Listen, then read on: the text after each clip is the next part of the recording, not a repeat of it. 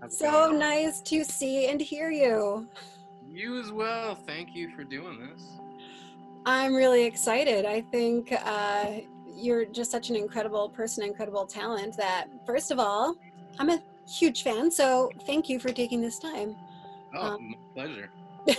I, I always feel awkward. It's such a weird thing to be a poet for a living in the first place. So I'm always, I don't know, it just feels unnatural to be doing interviews for poetry, but here we are. So, but here we are for sure. And, I think just to get right into it, well, again, thank you so much for taking this time. And speaking of this time, so many things in October. It's National Breast Cancer Awareness Month, domestic violence, invisible disabilities, bullying.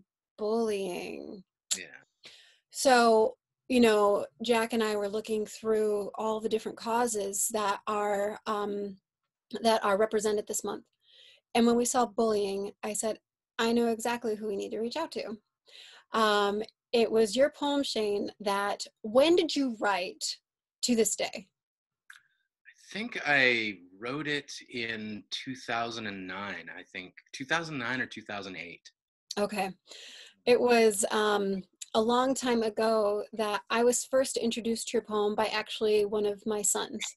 Said, Oh, hey, Mom, look at this poem. You love poetry. And that's when I was doing the poetry circuits and whatnot. I was like, well, yes, I do. He says, well, listen to this. And I said, oh my God. And there we listened to your piece, both in tears. And wow, I think it's probably of all the poetry I've heard in my lifetime, it is one of the most powerful and profound. oh. Um, just so you know, so let's just be clear about that. Um, for anyone who has not yet heard your poem, it is a piece that we have that we'll be sharing in our magazine. Um, Memorable are so many experiences for so many of being bullied, of being the underdog. For you personally, I have always wondered, pork chop. Was this story of pork chop, was this a real story? Because sometimes I think you can't make this stuff up. But was this a real thing or was there something else? Yeah, there were no shortage of names I got called in school. Pork chop just happened to have an odd origin around it because of my relationship with my grandmother and what that meant. And so that was the kind of the one that stood out to me as because it became more personal because it was this in joke with my grandmother that her and I shared between each other. And then it became this thing that broke out in school. And so it was probably the most affecting name that I got called when I was in school, but certainly not the only name. So yeah, it was just I don't know, an emotional tornado of rage and confusion and, despair and anguish. There was a lot of things that I think a lot of people don't take seriously the sort of wound something like that can leave behind because they don't know the entire story behind it or whatever, but then it becomes the danger is in school it's blood in the water for and once the shark starts sort of circling and it catches on, if a name catches on and then everybody starts picking it up and they have ownership of it then, and it's like them having ownership of a piece of you in some way, and it just becomes very demoralizing. Wow, yeah, no, and you're spot on, and you're right. If it catches on, it's like wildfire. It's what they're Yeah. experiencing right now. And I think there has been progress for sure. I grew up in a time when school was there were no posters on the wall if you were being bullied, for that kind of support. There were no support groups. There were no numbers you could call even. So times have changed and I think progress has been made, but it's the world has changed as well in that, when I went to school, 3 o'clock bullying was done, you Yeah. know, and nowadays we live online and it's like sneaking through someone's bedroom window to then bully them at home and so it just becomes a never ending thing, and which is ultimately more problematic. But the good news is there is support out there for people that are going through it.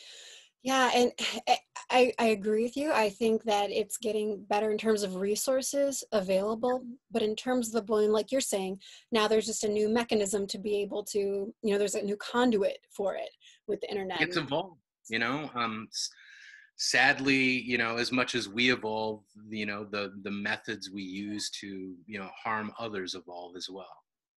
And isn't that the thing? It's like, it seems like while we have evolved, it seems like this sort of thing should have dissolved. We should Right. have, you know, There's no reason for it anymore. It to me, it's like, people say, well, kids get picked on because they're weak. To me, it's ultimately a sign of a larger weakness, that you're going after someone who is weak and you're imposing yourself on them using your strength or your social influence, or whatever it is, to go after a person who, what are you doing? You're kicking them up while they're down. What is the point? you yeah. know to me, it just comes across as very weak. Right. Yeah. Certainly looking at it through that lens, you'd see where the weakness is, just as you're saying, on the other side of things, right? Right. And you hear all the time these people that are like, oh, you need to toughen up or whatever, and it's like, or you need to just stop. Right. It's, why are you forcing your life on someone else? It just Mhm. doesn't make sense to me. Yeah, I know it for sure not. Well, you did such an incredible job in that piece to be able to provide examples and to illustrate, um, you know, uh, what that not only looks like, but what it feels like. Well, And there's a strange sort of periphery waltz that happens in school, where if you're the victim of bullying, you can sense other people around you who are going through the same thing. So when I wrote To This Day, it was really important for me to include other people that I knew in school who were getting it from a different angle. And it's, at the time, for me growing up in school, it was this very dangerous thing where you don't want to you don't want to insert yourself and stand up for somebody else who's being bullied, because you don't want their bully to then become your bully. You know what I mean? And so it's a very isolating experience, and that leads to all manner of problems, for mhm, people that are in school. And to be surrounded in a sort of microcosm for society, and then to be singled out and made alone through sort of social intimidation and stuff like that, it's why we see the rise in things like, mental health problems and things of that nature. right. The question becomes then, I mean, it's certainly, as it is with bigger issues, not an external thing that's going to change things. It has to be internal. It's something that has to be the driver there. Yeah. Um, happen to be of the opinion that it is words. I think that it is through poetry, through music, through conversation. Um, we're going to see some of that change. So I applaud you for your work and your efforts. Certainly with this To This Day. But just watching your whole TED talk too, prior to, or you do the particular piece, it's just so inspiring. Um, do you find, in this case with this poem and in other poems as well, that poetry um, helps you work through things? Oh, Um, definitely. It's always been, sort of, when I started writing, it was because I didn't have any friends. I didn't have anyone to talk to. And my grandmother one day just sort of put a notebook in front of me and said, "You don't have anyone to talk to, you talk to this.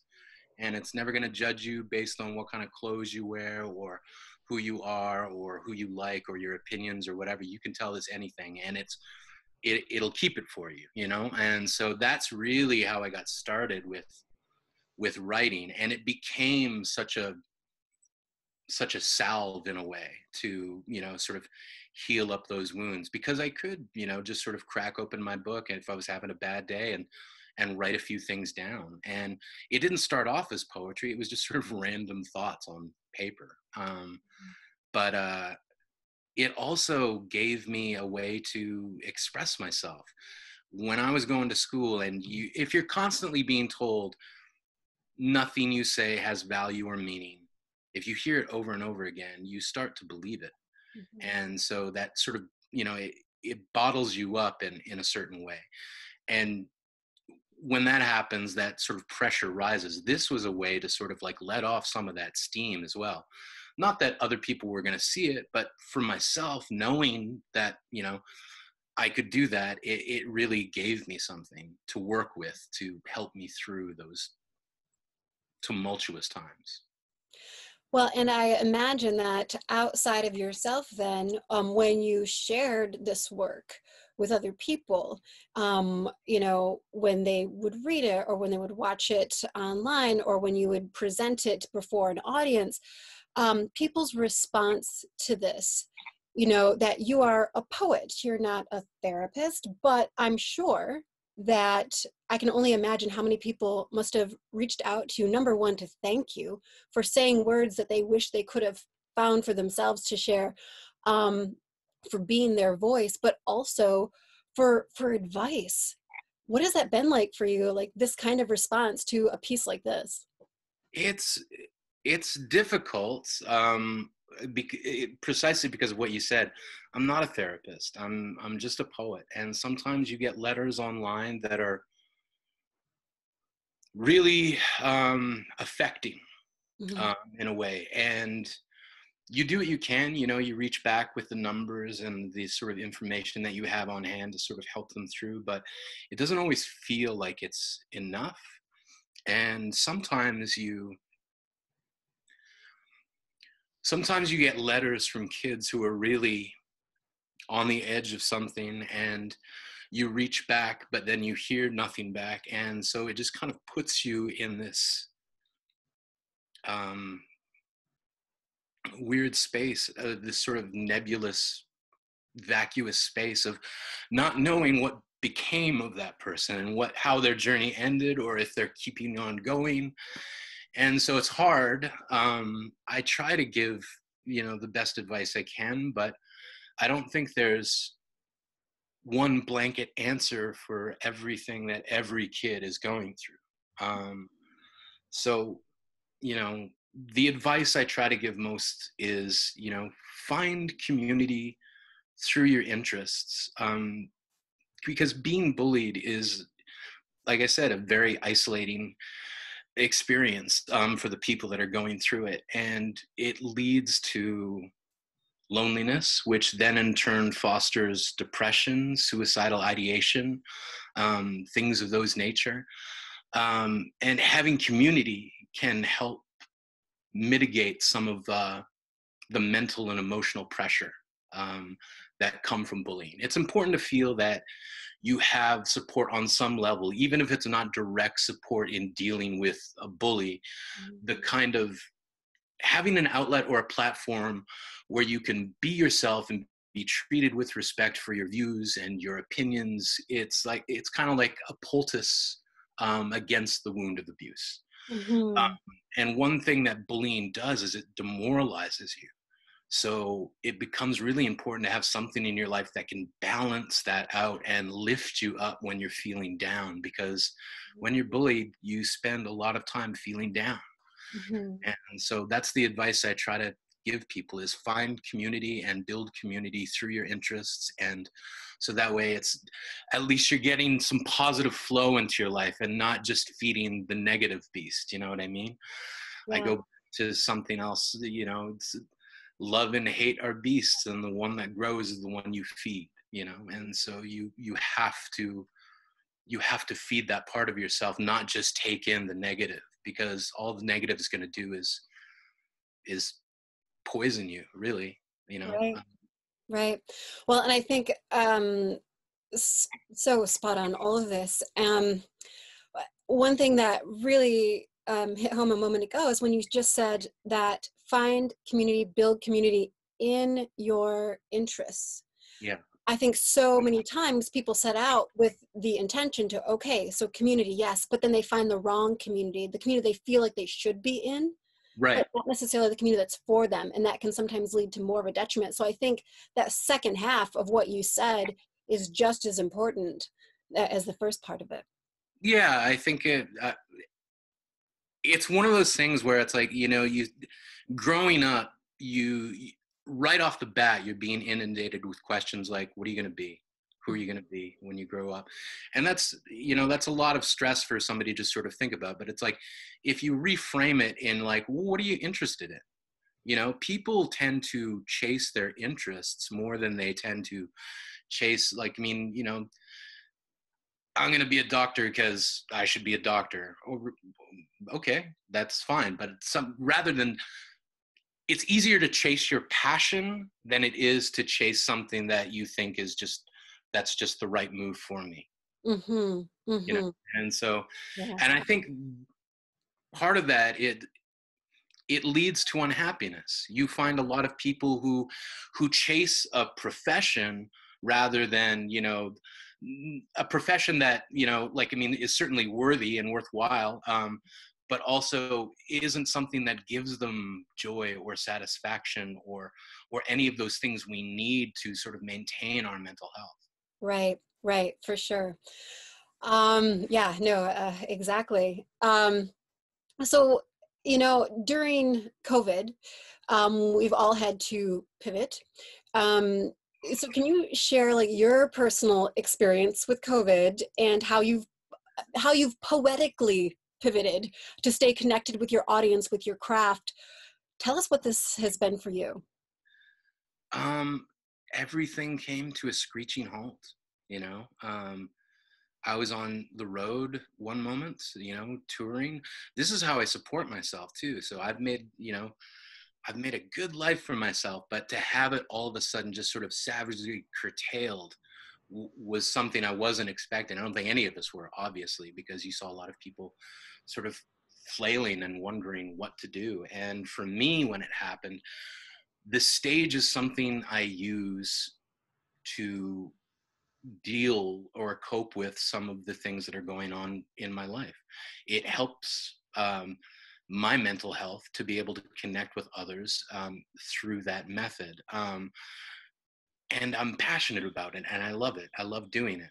But when it was taken away, I just kind of spiraled out into depression. The first wave hit me really, really hard. I think I spent 107 days alone, which was just the absolute wrongest thing I could have done. Wrongest thing I could have done. It's the worst thing I could have done.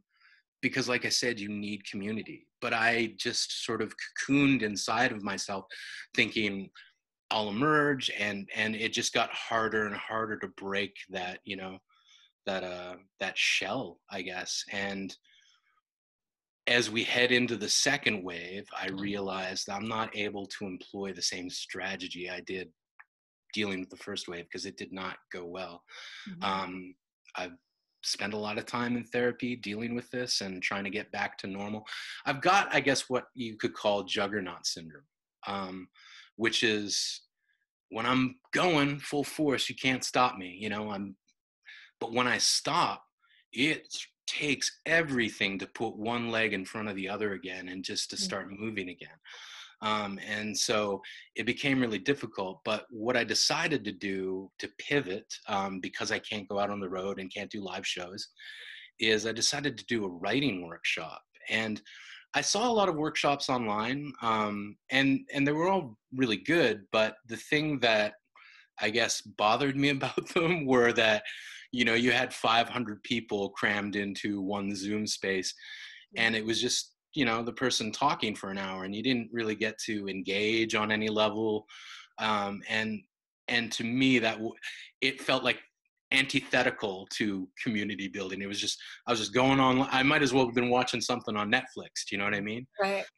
So I wanted to give people an experience that was more intimate. And so what I've done is created a series of workshops that the class size is limited to 30 people so that we can have personal interaction and discussion in class, and things like that. And I wanted to do it over not just one-off workshop. When Mhm. you sign up for the class, it's 3 weeks with one class a week, and there's homework, and there's, and we come back and we have discussions. And to me, I guess the end goal or the hope with it is that through this process, one of the most valuable things I got out of the university experience was the roundtable experience. That helped me a lot with writing and editing and things like that. Mhm. Um, And I want to give that to other people so that by the end, when we reach the end of the workshop, it's not the end. Hopefully you fostered some community inside of the experience and are able to go off and continue your own writing group, continue the class. You don't need me there to do that, to critique one another's works or be helpful or mentor other people.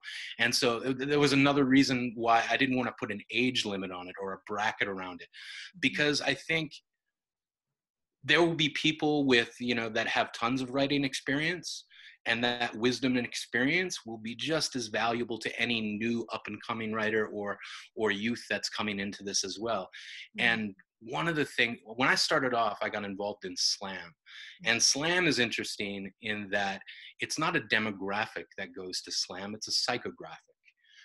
So it's much more inclusive, and I want to bring that into what I'm offering to people. This is a really long answer, I'm so sorry. Oh, I love this long answer. Keep going. Don't stop. Yeah. But that is how I've chosen to pivot. But on the whole, I think that society or our communities in general are really suffering, and we're not really taking into account the dip that is going to follow in our mental health with this. You have people that are missing weddings, they're having to postpone marriages. The graduating class of 2020, what a year. 2020, this is our grad year. They didn't get to go to prom. Right. And it's like, I went to prom. My prom was horrible, but I still got to go.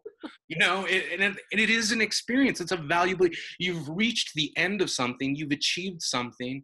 Where is that sort of sense of closure and celebration about it? Class of 2020 didn't get any of that. This month, Thanksgiving, spent it alone. My favorite time of year, Halloween. I don't know if there's going to be trick-or-treaters out there on the street. Tonight, I would be going to see a Halloween Kills. So I've been waiting a year to see this movie, and now I have to wait a whole other year. And people were like, "Oh, I just put it on pay-per-view." No, I want to go to a theater and sit next to screaming people and have that. I think in a larger sense, what we're really missing is each other. We have screen fatigue. There's a lot of that stuff going on, and so I think it becomes really important. Like, I keep saying community over and over again, but that's what I'm passionate about right now, and that's what my pivot has been about, to find that not just for myself but for other people out there who are looking for it. Right. Well, we certainly value your voice and everything you shared. For anyone this month, again, bullying is something that happens every day, unfortunately. In this 1 month, we really say stop, listen. And while with COVID, that bullying has shifted. So now bullies don't have the opportunity to do it in person necessarily as much, but there is the online, cyberbullying, and that is just as hurtful, and perhaps even more so, because you were saying you can't escape it. It doesn't have a start. You can't escape it, and it comes from a place that is completely random. Do you know what I mean? You can be anybody online, so in a lot of cases, you don't even know who's attacking you. It's just some random name on a screen.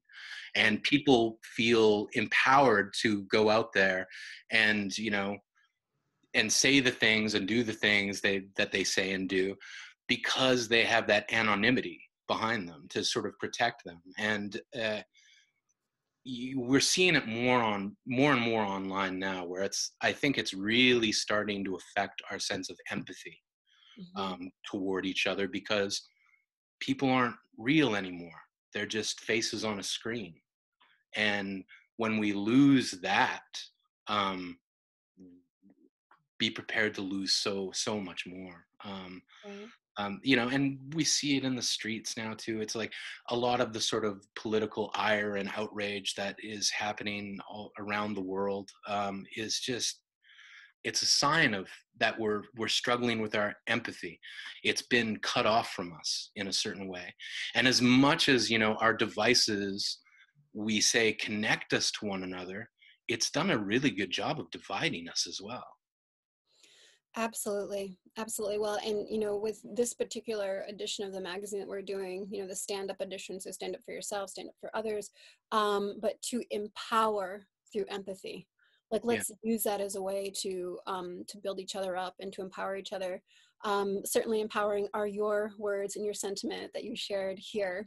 Just can't thank you enough for this and taking this time. Thank you so Um, much for the opportunity. from one poet to another, I would like to say, for all of those who want to be a poet someday, what advice, you who is actually out there and doing it, because so many are like, how is this Yeah. possible? You can be a poet? How do you do this? What advice would you have for that? Just don't stop yourself. I think a lot of people get in their own way and they get in their own head about certain things. One of the most beautiful things about writing and all art across the board is no one needs permission to be an artist. You know, you don't have to stand there and wait in line I got my card, so now I'm a writer. It doesn't work that way. A lot of jobs in the world, there's a clear path for it. It was one of the things I struggled with in school when, like you told counselors what you want to be. Well, I want to be a writer. I want to be an artist. They scratch their heads because they don't know how to tell you to be that thing or how you can become that thing. There isn't a clear path. You want to be a doctor, you want to be a lawyer. These are the classes you need. This is the school you want to go to. These are the grades you'll need to get. They've got that covered. If you want to be an artist, you really got to break out a machete and start cutting down some of your own path, and making it for yourself. So I think, just don't fear it so much, and move toward it. Take another step toward it, even if it's just a baby step. And before you know it, you'll be walking, and then you'll be jogging, and then you'll be running. Hopefully you won't have juggernaut syndrome like I have, and you'll just keep going. Well, it is excellent and amazing advice. Thank you so much, Shane. This has been just incredible, and just really appreciate you and your words, and everything that you are and are doing. So keep it up and keep inspiring. And thank you so much for being a part of this story. You're so welcome. Thank you again. Have an enchanting weekend.